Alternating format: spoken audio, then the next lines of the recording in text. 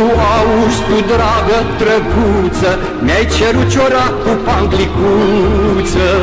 Și-ai mai vrea, și-ai mai vrea, și-ai mai vrea, matale, să-ți cumpere neica și sandale. Shalom. Shalom to you, David. We're back this beautiful afternoon, Saturday, June 1st, Children's International Day.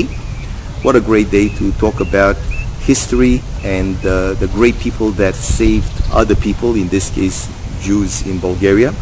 And this is part 2 of a story that Rabbi Haim ASA from Burgas, Bulgaria, now in California, is going to tell us more about. Rabbi ASA. Yeah, I would like to share a few more details about Dimitar PESHEV and then speak about Ambassador Elena Poptodorova, the Bulgarian ambassador to Washington, D.C.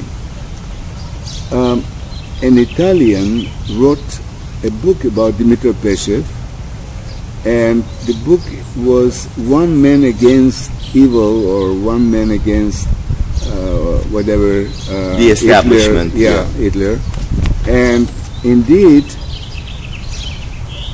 the book was translated into many languages, received many awards, and this was the beginning of the describing the glory or the might of one person, Dimitar PESHEV, who was able to conquer the Nazi or the fascist establishment in Bulgaria. Mm-hmm. And for that reason alone, I think that Dimitar PESHEV deserves to have a plaza named after him in Washington, D.C., next to the Bulgarian embassy in Washington. Which I visited many times. It's a beautiful location, and it's not too far from the Romanian embassy. It's a really beautiful building. Right.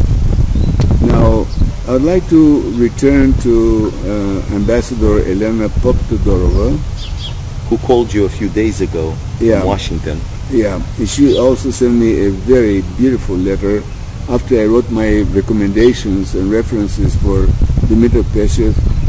She said I broke into tears when I read what you wrote, and I want to thank you for this, and hopefully the city council or whatever they call it, or Washington D.C. will rule in favor of this plaza. And perhaps they'll listen to your story that we're going to post shortly on YouTube. Hopefully. When Elena Poptodorova came to our country approximately 10 years ago, her first assignment was to have a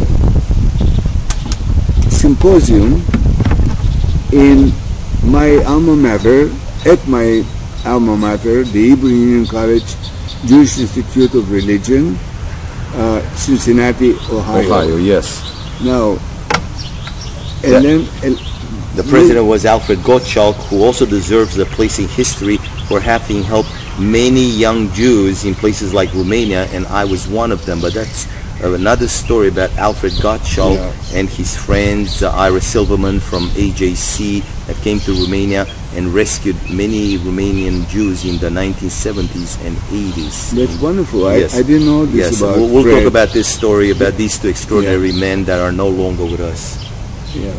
And the symposium at Hebrew Union College was organized by a friend of mine who at that time was PhD in something, whatever, and she wanted to recognize righteous Gentiles or countries that saved their Jews. That was Her Excellency Miss Todorova.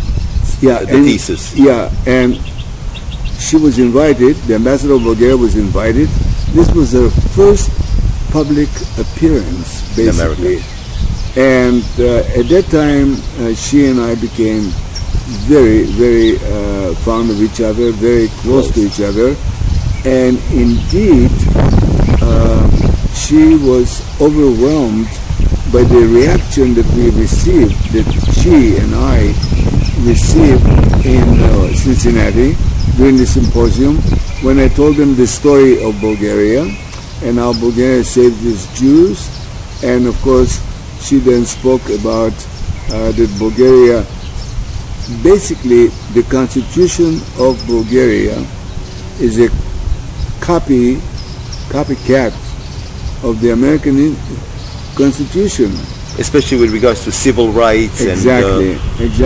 And individual she rights. emphasized the fact that Bulgaria does have a constitution which is very advanced, very forward thinking, and this was written, of course,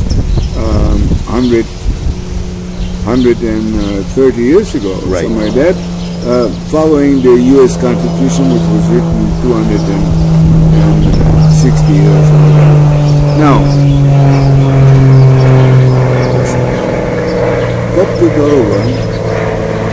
Miss Paptodorova, the ambassador, Elena,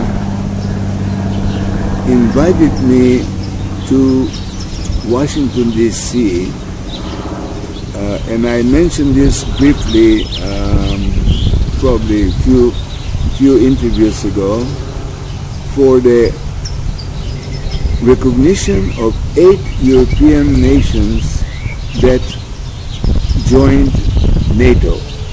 So at that time, it was President Bush. He decided to have a big reception in Washington, D.C. for all the, not only ambassadors, representatives, but also for distinguished citizens of the respective countries. That helped the Jews?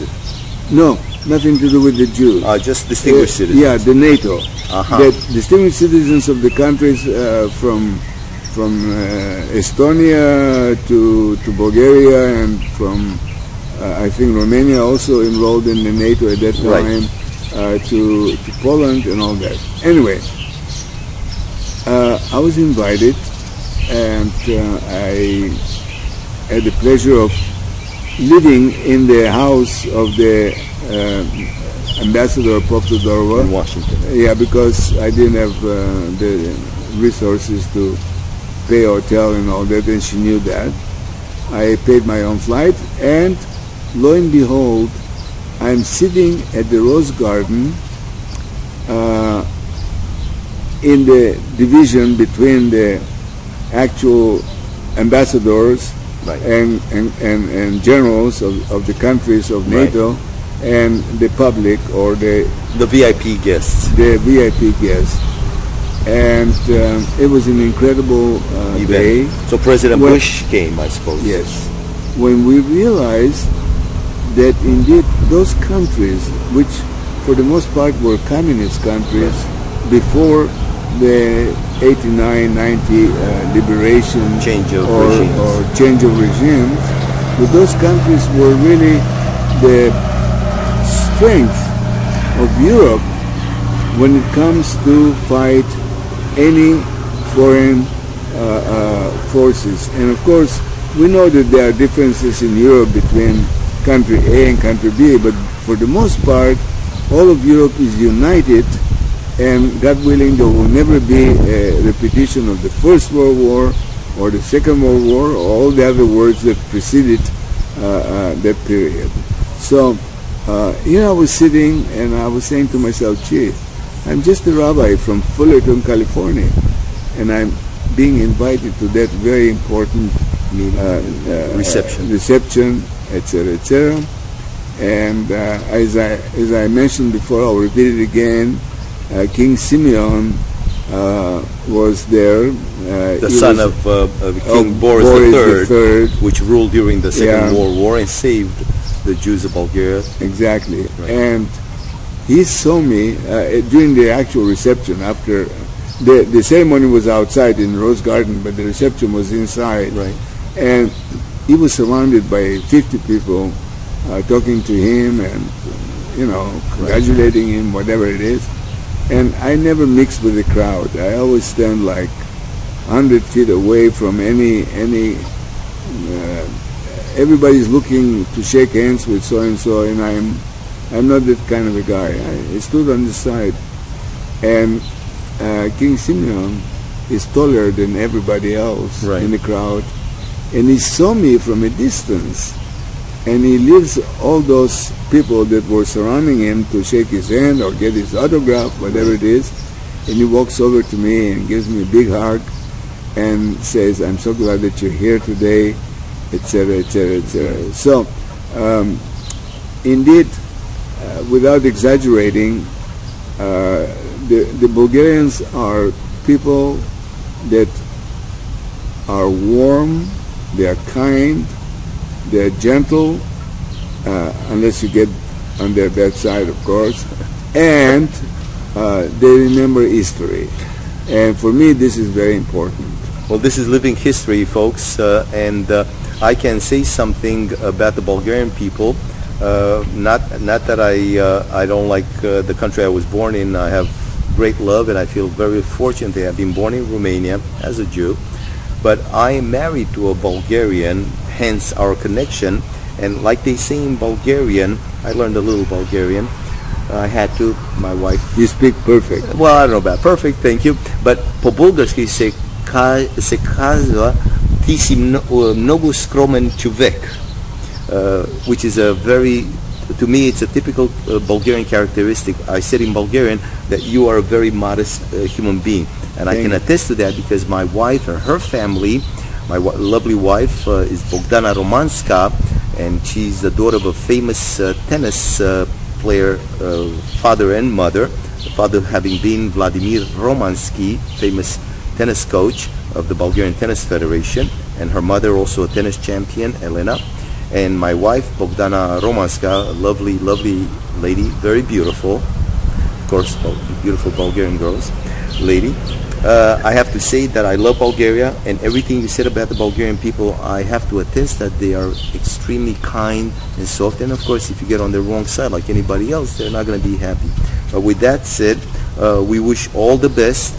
Много се радвам да говоря с вас, Rabbi ASA.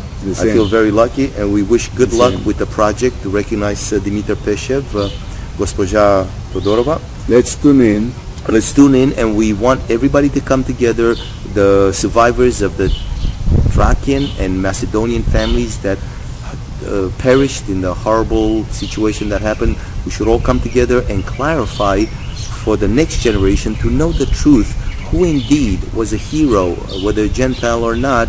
They should be recognized, and who was a bad person, they deserve to rot in hell. So with that said, I want to thank Rabbi Haim ASA. Thank you, David. And shalom it's to everybody. Pleasure. Thank you. Thank you very much. Bye. Good job. Now we can get a little dinner, something. Și-ai mai vrea, drăguță Ana, ca să te îmbrac, măi, conă hramă. Să-ți cumpăr cercei, măi, Ana, dar eu n-am de unde, măi, coadană. Auzi, dragă fata, nechi, dragă, aseară poliu-o tamiciană. Și acum nu-s parale, să-ți cumpăr sandale, buzunarele sunt goale, da. Mai avui, drăguță, încă o băncuță și băui în colituri.